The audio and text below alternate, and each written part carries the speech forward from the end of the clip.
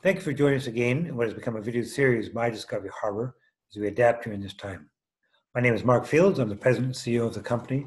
And again, I would like to begin this by extending a big thanks to the frontline workers. It looks like we're beginning to see the light at the end of the tunnel, and it's due to their efforts. So again, thank you very much.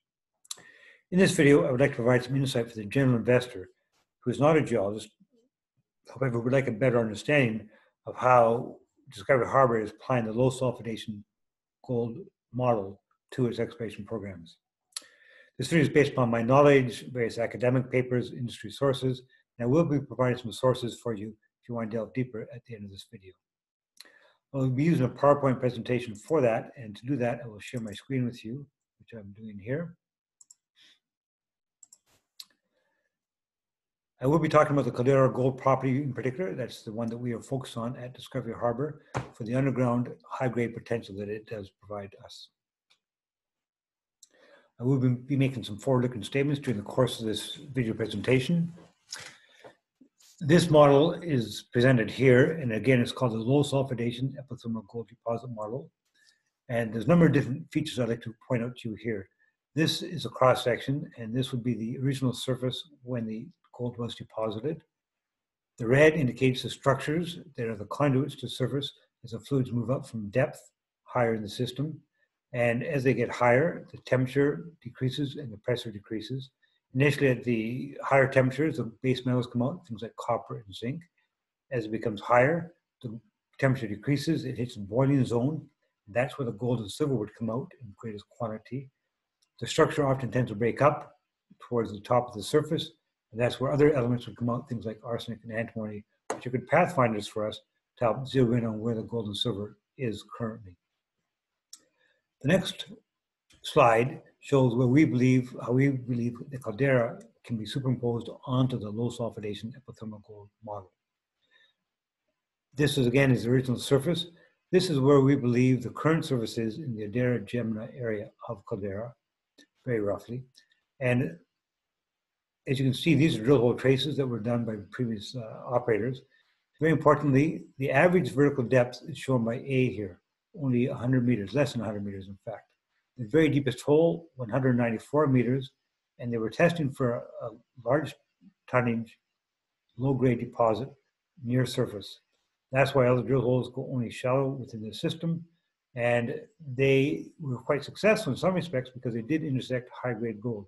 Some examples are here, 1.5 meters of just over 9 grams per ton gold. The next one, 3 meters of over 25 grams per ton gold.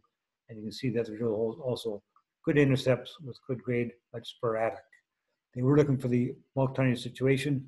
Our target is much deeper. It's down here. That's where the boiling zone would be, and the Bonanza style deposit could potentially occur. On the left-hand side is a box of various indications of why we believe this is a good target for ourselves to be looking for, and the indications that we've developed over the years as we've explored this property. I will be going through each one of these individually during this video presentation.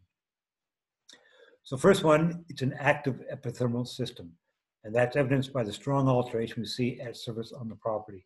This is a photograph from the Caldera part of the property. You can see the bleached nature of the rock as the alteration fluids came up into this particular area, changed the minerals, it's now solidified. And on the right-hand side, same sort of situation in the Fosses, very bleached rock with some brown bayonets cross-cutting the original rock. So it's a very active epithermal system, an important part, of course, for any gold system deposited in this model. I keep coming back to the structures. That's a very important part because that's the conduits to take the metal-bearing fluids from depth up towards the surface, including the gold and silver. This particular rock, to me, the most important feature, you can see the broken rock fragments. Here, for example, another one over there, some smaller ones here as well. So the brecciation means broken rocks, which are indicative of a structure in an area. So we look for these brecciated rocks to know where the structures occur on the Caldera property. This particular rock also shows the contact zone with the country rock. So the brecciation, the structure is here, and the original rock was here. And you can see some cross-cutting or layered quartz veins here. This rock came from the Calist area, which created one rock sample from there, created 7 grams of gold, 900 grams of silver. There's also gold soil anomaly in this particular area. So it is on our list for the drilling because we put that for a permit application we put in, and we put a news release out about not that long ago. So a very prospective area. The boiling zone is an important part of it because that's where the gold and silver comes out most consistently. Mineral textures help us have confidence that that's where we are in this particular system. And again, here you can see this white features here, these white linear features were formerly calcite crystals replaced by silica, in this case chalcedony. And on the other rock here, the very latest type pattern to it. And again, that's bladed silica after calcite that is indicative of the boiling zone that occurred on the Caldera property. Very important feature. We also want to make sure that the gold would be preserved at depth. It's not all eroded away. And for that, we look for a number of different features that we've identified on this property. There's a list of them here. We've got some photographic evidence of that here that I've provided for you. Again, the bladed silica after calcite in this rock here. This one shows a reed cast. So in other words, an indentation in the rock here where the reed formerly existed when it was at the surface. So again, we know that we're high in the system and the gold would be below us someplace. This photograph here, the very light colored area, those are clays. We took samples of that, analyzed it for what temperature they were deposited at, came back as low temperature clays. So we're high in the system at the lower temperatures, and we need to go deeper below here to find the hotter part where the gold and silver would come out at the boiling zone. So again, a nice list of features that indicate that this system is preserved at depth, and we need to drill deeper to find the gold deposit. The group of people I have a huge amount of respect for are the prospectors.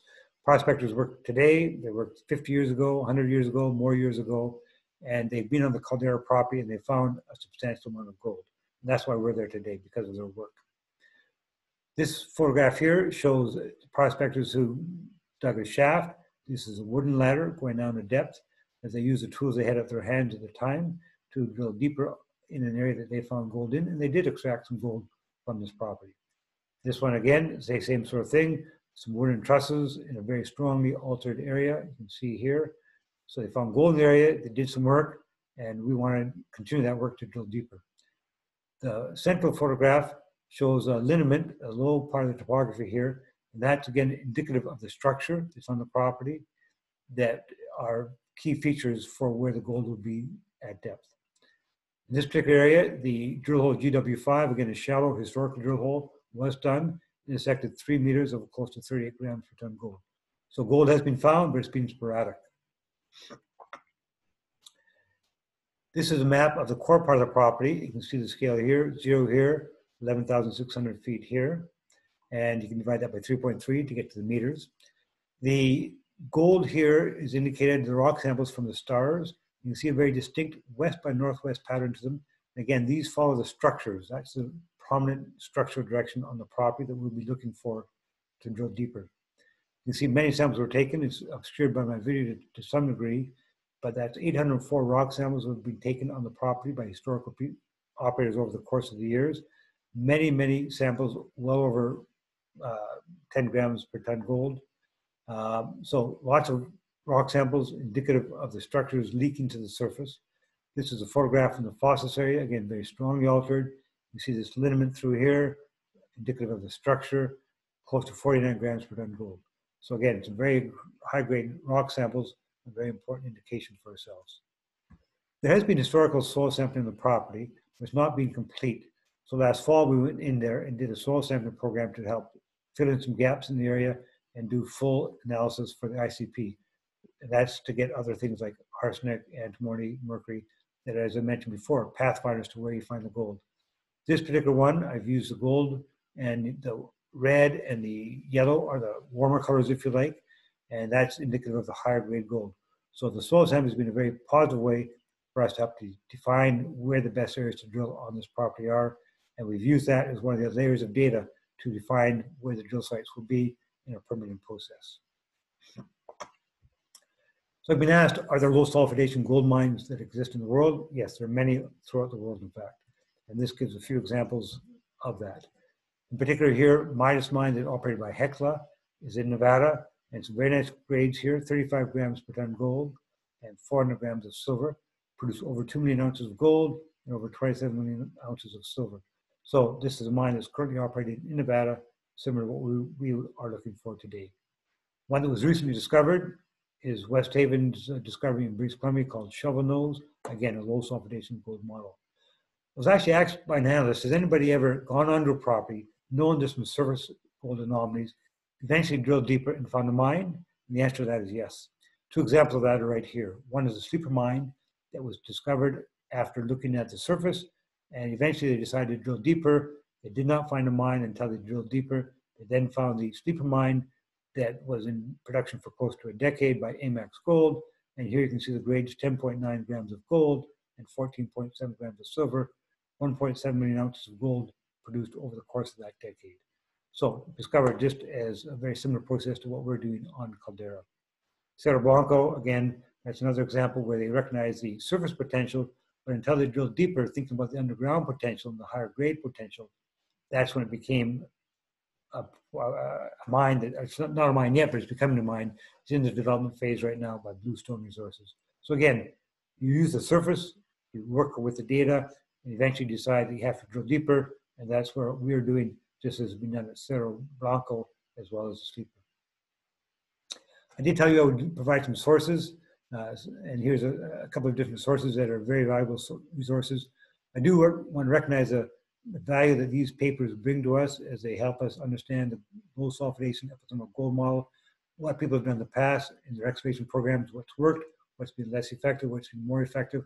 We've used all that knowledge, we've used the historical data, we've put some of our data on top of that to select our targets.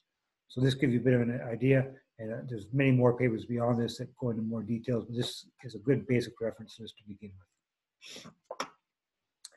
So I'd like to conclude by circling back to the model diagram that I began with and how we layered all the work that we've done on top of that. So again, you can see the basic model is here, and the Caldera work that's been done to date is throughout here. Shallow drilling, we need to drill deeper. We do believe it's preserved. We do believe there's a good potential for a bonanza-style deposit where the gold and silver would come out at the boiling point. Pardon me. So we will be planning to drill deeper later this year, and we hope you will continue to follow our video series. And if you want to have any particular subjects covered, please feel free to contact myself or Rodney Stevens, the Vice President of the company, and we'd be pleased to try and do so. In the meantime, please stay safe, and we look forward to continuing this video series and advancing the exploration programs for Discovery Harbour on the Caldera property.